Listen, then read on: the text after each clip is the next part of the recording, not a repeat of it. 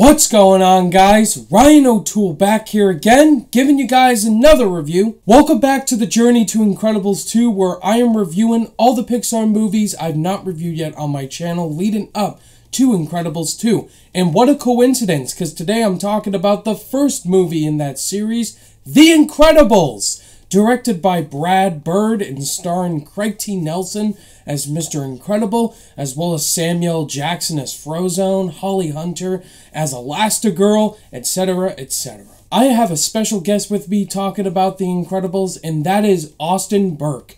Austin's going to give you his thoughts on Incredibles first, then I'll give you my thoughts right after. So, Austin, take it away, man. What is up, Ryan, and all of your subscribers? I want to thank you so much starting out, man, for letting me do this, allowing me to be on your channel. I've been following you for a long time, watching your videos, and it truly is an honor. And man, you picked the perfect movie for me to talk about in your Pixar countdown, and that is The Incredibles. And I will tell you why that is the perfect choice here in just a second. If you guys don't know how my reviews work, I like to talk about the good, the bad, and then give you my score. Let's start with the good.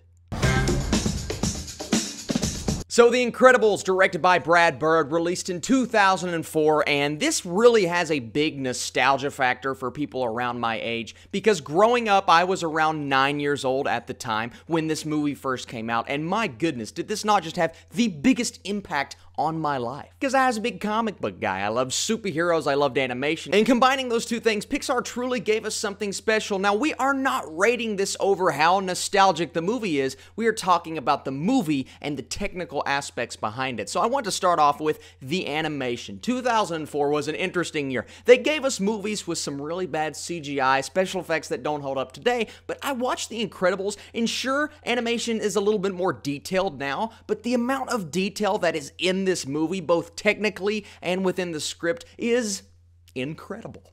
And I say within the script because this is something that Pixar does super well. They kind of throw in these adult jokes and things that maybe you don't understand as a kid. And going back and watching the movie now, which I did yesterday, my goodness, there are a lot of jokes that just completely went over my head. And I'm a 22-year-old man, and there's still some jokes that are going over my head. But I love when Pixar can do that. They can throw those things in there and still make it feel like a kid's movie. Now, the voice cast is another thing that just completely blows me away every time I hear these characters. Watching the trailer for Incredibles 2 just kind of brings me back to a time when I associated myself with these characters, and Craig T. Nelson maybe is one of my favorite voice acting jobs of all time, voicing Mr. Incredible. This guy just knows what it takes to be a superhero, yet stay relatable. And I believe that's the most important aspect of this family. It's kind of, and I know people have said this for, how many years now, but this is what Fantastic Four should have been in its multiple iterations. This is the best Fantastic Four movie we have ever gotten, but I believe it goes past that. It brings us new elements, things that we have never seen before in an animated or superhero movie, even to this day, and it's 2018. What, 14 years, and you're still not changing the game like The Incredibles did? That is insane. And you got actors like Holly Hunter and Samuel L. Jackson, and then you got Brad Bird coming in and giving us one of the most memorable Pixar voices yet, Edna Mode. No capes, darling. I believe there's no capes. Do you know where he is? Do you know where he is?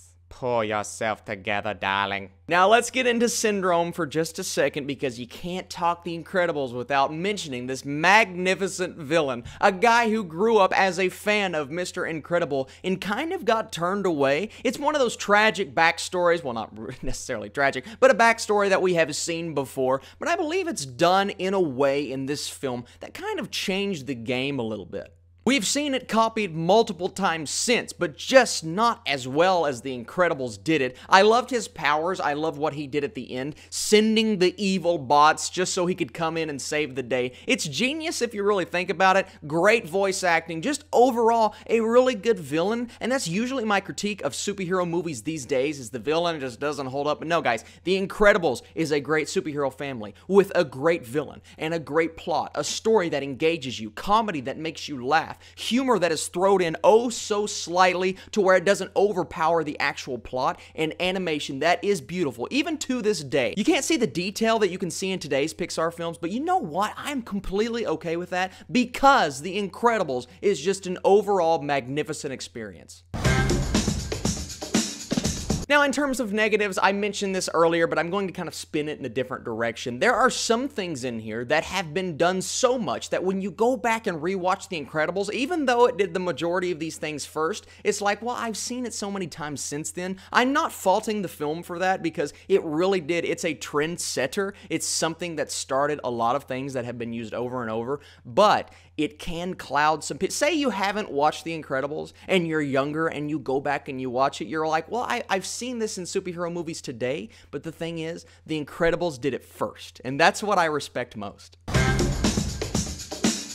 And because of all of those factors, Ryan, I know this might sound a little crazy, but I love this movie so much. I'm so glad you gave me the opportunity to talk about it. On my channel, I do percents, like 50%, 60%, but since I'm doing this on your channel, I'm going to go boom! 5 out of 5 stars, a perfect score for The Incredibles. It's not necessarily a perfect movie, because what film is, but to me, it is my all-time #1 favorite Pixar film, and maybe, just maybe, one of my favorite movies ever made. So once again, man, thank you so much for having me on your channel. If you guys would like to follow me, just go to YouTube, type in Austin Burke. I really appreciate everything you guys have done for me. I've been doing a lot of Avengers content. Next week is X-Men week because we have Deadpool coming out. I am doing so much, but this is really the coolest thing I have done because I've been wanting to collab with you, man, for so long, so I really appreciate it. Now, Ryan, I'm throwing this video back to you. I can't wait to hear what you think. Thank you so much, Austin, for joining my channel, man. You have a fantastic channel yourself. And guys, if you don't know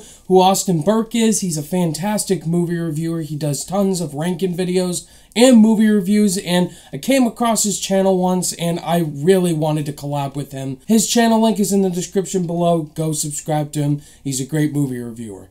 So now, The Incredibles came out at a perfect time in 2004. It was directed by Brad Bird, and going into the film, it was a superhero movie. It's the first superhero animated film to be released, which was very exciting because I love comic book movies in general, just superheroes. And The Incredibles is a fantastic superhero movie. This movie still holds up today, and I've rewatched it for the first time in a while. I've seen it twice now, and everything about it is amazing and iconic. The characters, the score by Michael Giacchino, everything about the film is just classic. So let's jump right into the positives. Mr. Incredible, voiced by Craig T. Nelson, is fantastic.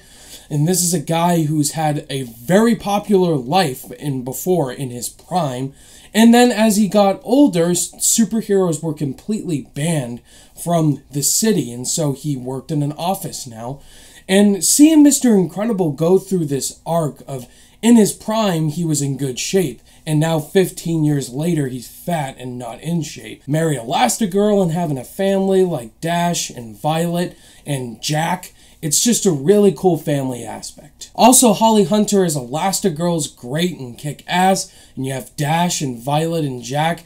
Great group chemistry in there. But we gotta talk about Samuel Jackson as Frozone. Frozone is a really standout character in this movie. That scene with him trying to find his super suit. Where's my super suit? It's one of the most memorable lines in the movie.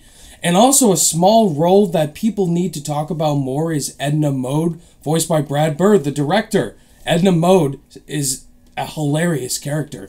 And she's coming back in Incredibles 2, which makes it so much better. Of course, we cannot forget about the main villain, Syndrome. Syndrome's an awesome villain. One of the best Pixar villains to date.